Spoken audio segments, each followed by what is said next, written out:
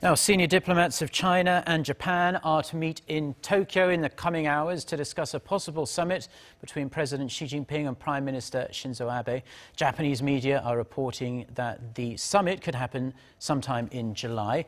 With more on this and other news from around the world, we turn to our Ro Aram. So, Aram, fill us in. Yes, Mark. China's Assistant Foreign Minister Kong Xuanyou is already in Tokyo, and he will meet his Japanese counterpart Takeo Akiba later today. Now, agenda items are likely to include efforts to repair the two countries' strained ties, which has stemmed from territorial disputes, as well as North Korea's nuclear and missile programs. They are also expected to discuss the chance of their respective leaders meeting on the sidelines of a G20 Summit in the German city of Hamburg, which will take place on July 7th and 8th.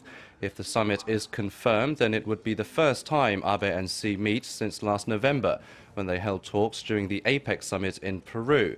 The two leaders' encounter this year would fall on the 45th anniversary of their country's normalization of diplomatic ties.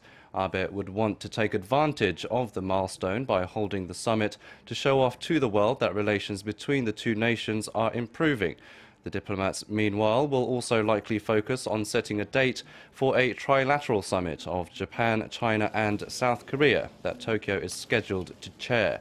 A potential visit to Japan by Chinese Premier Li Keqiang will also be on the table.